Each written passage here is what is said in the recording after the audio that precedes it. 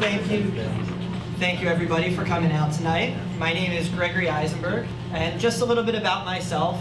I ran for county commissioner in 2016 against this gentleman over here. And that's where I really came across this issue about these local debates not reaching the everyday voter. And before and after my campaign, and currently I work in digital marketing, and so when I thought of this concept, that's when I introduced it to Natalie. So, hello everyone, thank you all for coming. My name is Natalie Martinez. I'm a lifelong Orlando resident. I work in public affairs and I facilitate a nonprofit, and I consider myself someone who's politically engaged. I like to think about who I vote for,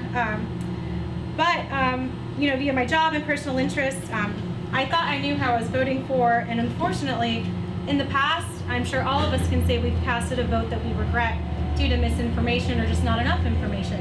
In fact, I didn't even vote for Greg. So think about how crazy that is. We talk to each other every single day, and I didn't vote for him. And now she has confidence in me. But Natalie's problem isn't unique. This is something that is going on everywhere. And so this is where we wanted to introduce our organization, the Commission on Local Debates.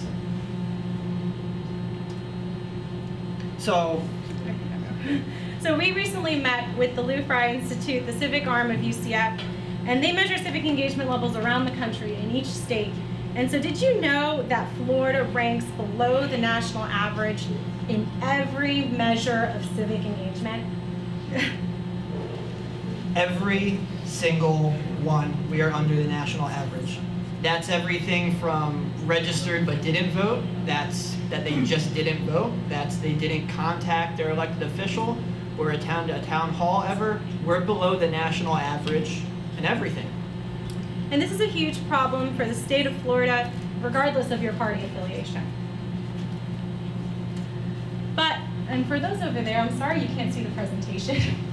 I just realized. But what if we came together to make a difference? What if Republican, Democrats, non-party affiliates, and third parties, what if we all came together to try to change what's going on right now? And so let's break it down. Let's start talking about the gaps. The first one is there just isn't enough voter education content for voters to make informed decisions out there. So Greg, what about the deployed? What about the disabled? What about all of the other individuals who really have absolutely no content to base their vote off of? So the next is disengaged constituents that aren't physically attending debates. Why are we still hosting debates that are attended by 20 to 30 people? Why aren't we trying to extend our reach to the people that might have wanted to attend but didn't even have the access or the know-how that the debates even existed? And there just isn't enough civic understanding at a large. What does a county commissioner do? What does your state representative, what are you electing them to go accomplish? There's just not enough understanding of what you're even voting for. Oh, that's not good.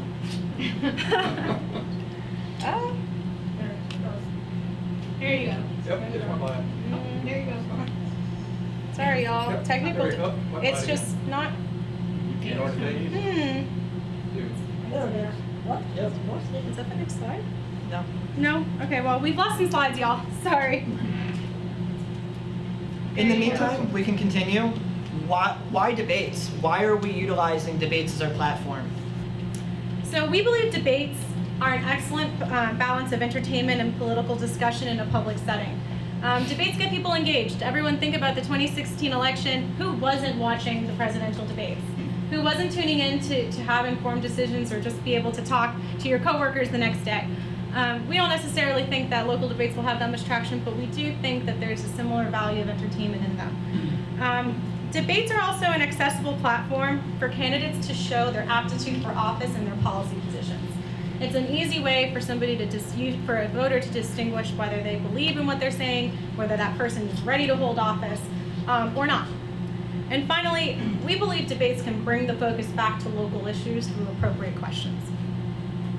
And so a little bit about our platform. So we're here to focus on a few things. We're here to focus on voter education, And we're here to focus on these debates and using that as a way to engage and educate voters. And so essentially what our platform is planning to be is a place for you to learn what your representative does, who your representative is, watch a debate with your representative in there, and then make an educated vote from there. And so what we plan to do is host these and produce these debates and take the visual, the video, the audio, make podcasts, audio solutions online for people to listen to, and the transcriptions, allowing media to be able to actually get the quotes and the statements that were in these debates and host these in one platform so that voters have their engagement, media have their engagement, candidates have an aspect of this platform where they have access to all this information to use for promotional purposes, and we make sure that everybody is being reached. So I think we have some slides again, so bear with us. But so our goal here is for every constituent to have the chance to see and hear those running to represent them. That they can log in, open up YouTube, open up Facebook, and see the faces and the voices and the character of those people that are going to go up to either City Hall or county government or Tallahassee or, of course, the U.S. House to see who they are, to actually be able to recognize them on the street and figure out for themselves, regardless of party lines, who they feel more comfortable representing them. So we have two different ways that we're going to be having these debates on our platform. So the two ways we're hosting debates is an in-studio presentation, which is for debates such as your state house, your county or city commissioner, debates that right now aren't reaching people. People are trying to host debates and they're not filling a room, or if they fill a room, it's with people that are already in the loop. And part of this is striving to not only reach the 100 people in that room, but the 100,000 that are home that can be reached online. And so in-studio debates allows us to have control over the environment and go ahead and ask these nonpartisan, community-based questions and get these answers from candidates and be able to post this information in an accessible place. Now, for those debates that all of us might already attend, so we're talking state senate, U.S. House, county mayor, there are organizations in town that are doing an amazing job of hosting these large-scale debates. And we think that their content would be an excellent addition to our platform. So we want to be partnering with those organizations to also add a live version for people to attend. Oh my goodness. I worked so hard on this PowerPoint. I didn't though, so it's okay. So we'll go into what makes us different. What is going to make our standards different than what's being done currently? The first thing, the biggest priority is constituency outreach. We want to make sure every debate has a constituency outreach plan and that we focus on voters above anything else. The next is making sure there's open media and fact-checking. Right now in debates, a lot of that content is often lost and there is no proof of anything, and that always leads to a severe lack of accountability. And so that is something that we're looking to change by making sure that our content is open to the media, to the voters, and to anybody looking to analyze what is being spoken about at these debates. Nonpartisan selected questions and moderation. That is one of the pinnacle points of a debate is, what are these questions that are being asked? Are they fair? Are they even? Are they attacking somebody personally?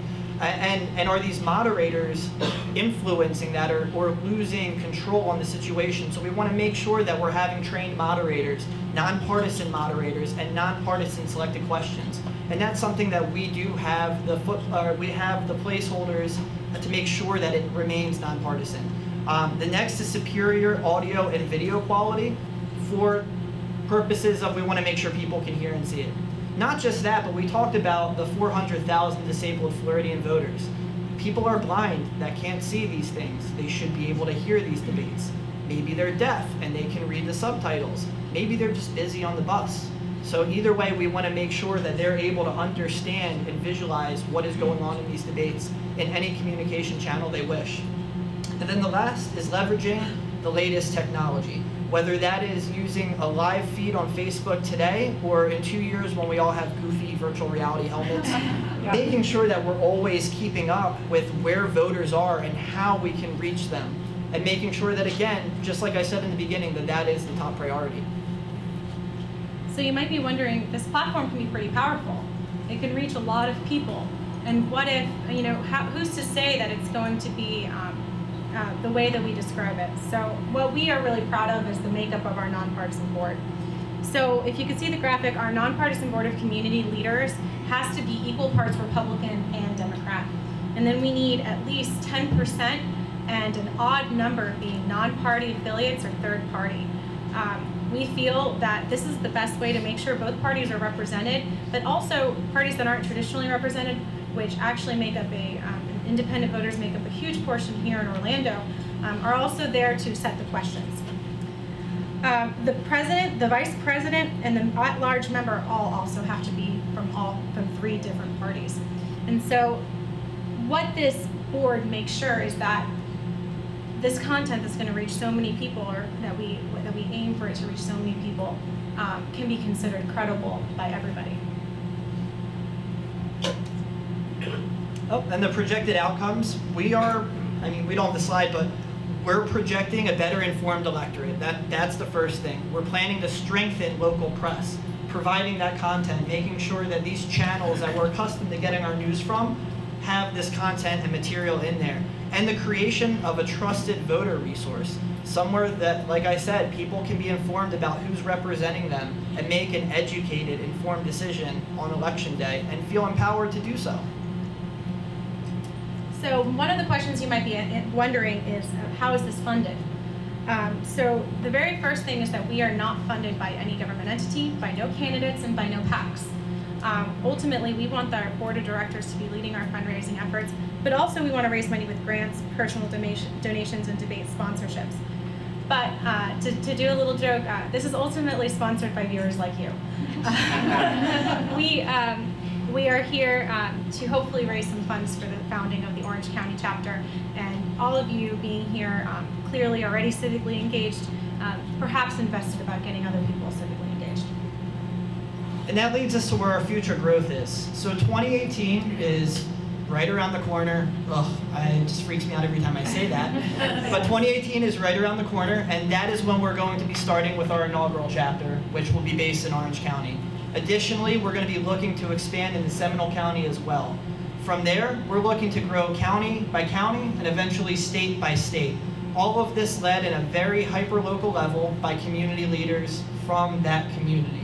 And so we're looking to build up these chapter organizations to survive on their own, but to keep the same standards that we've discussed tonight. And that's our goal for 2018 to start off.